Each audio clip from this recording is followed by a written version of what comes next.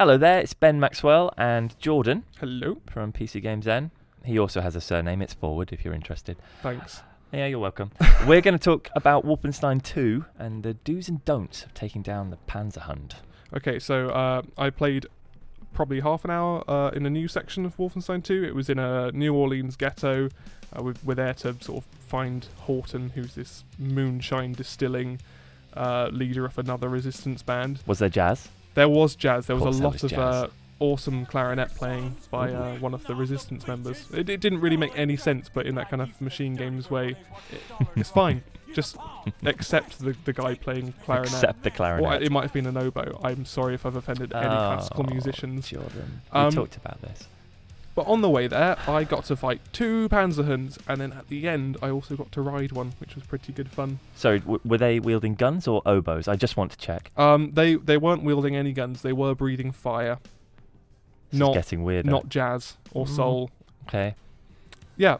So I thought we'd put together a little handy guide on how to take down Panzerhunds. Okay. So first tip is dual wield. Okay. So this is a simple one really.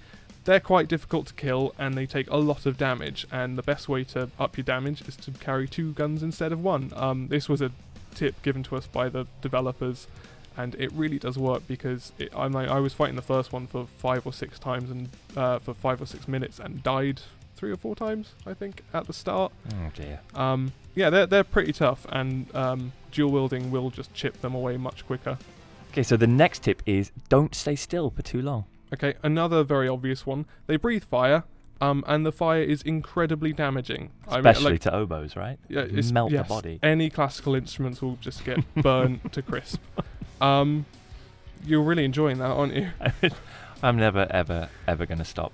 So the few times I sort of stopped circle strafing or stopped moving around the map, once it starts breathing fire at you, it's very quick to chip all of your health away, and it's kind of hard to tell exactly how much damage it's doing. So just always move, not least because there's also lots of Nazis sort of running around the area to deal with at the same time. Well, if you are playing an oboe, it's recommended you stay still because you'll be able to breathe better. The next tip is do kill all nearby Nazis first. This sounds also obvious. It is also obvious.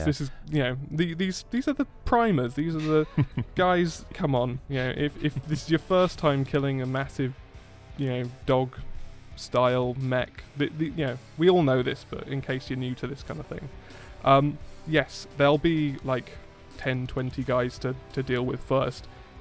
Make sure you deal with them first. You'll get all their ammo and their grenades and all that stuff. Don't worry about stealthing it because it's just a waste of time. This is Wolfenstein. You dual wield and you just run through them. But once they're out of the way, you've got a lot more free space to sort of bait the Panzerhund into new areas, and a lot more freedom.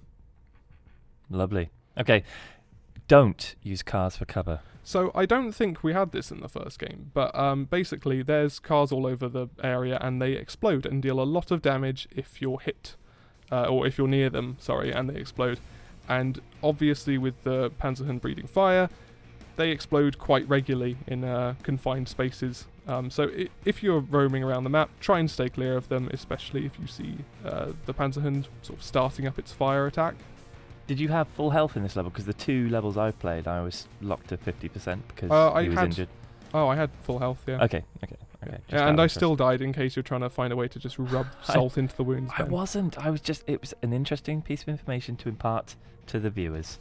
But clearly, it's a sensitive spot.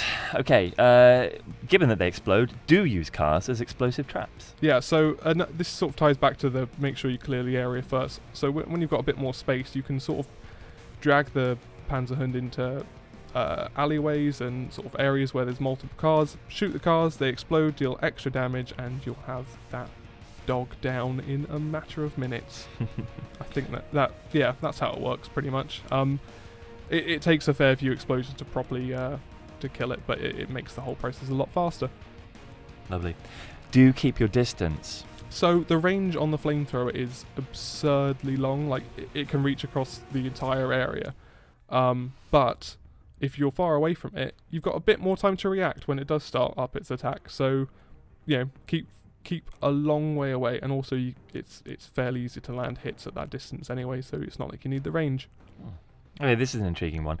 Don't try to escape to high ground. That sounds like something I would definitely do. So in the second instance I fought Panzerhund, it was in this sort of train, where they sort of turn the trains around, and a train yard you could call it. And one of the things you could do, no one's spoken about this yet, but one of the power suit abilities you have is stilts, which are super cool. You hit the jump button twice and suddenly you're on stilts, and you can walk around at a slower pace but much higher than everything, and what that's helpful for is platforming, so you can jump on top of the trains and look around that way. I tried this, and immediately I found out that the Panzerhund can also jump up on trains and things, so it really doesn't help at all in these situations. That said, you can use it to sort of, get a bit of a lay of the land and see where it might be, because in crowded areas it's difficult to sort of see over cover and whether it's left or right. Okay, and then the final tip is do search around for supplies just to check. Are you saying don't run out of ammunition?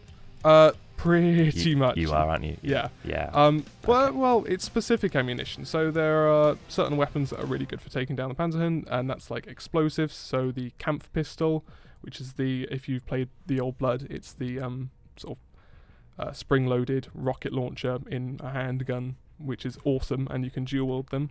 The shotguns are also really good, and the assault rifles are really good. If you're only using those weapons, though, you're going to run out of ammunition really fast, and if you're not sort of looking in little areas like nooks and crannies, so in the train yard there are lots of exposed train cabins you could look in. No one knows why anyone would keep ammunition in there, but surprisingly there's a lot of ammo in there. The other thing is health. You will lose a lot of health because inevitably you'll get caught up in the flames, or when you're dealing with the extra Nazis, you'll need to find some extra health lying around, and it doesn't drop particularly regularly from soldiers, so keep an eye out for it when you're sort of roaming around. Keep on the move, that kind of thing. Lovely job.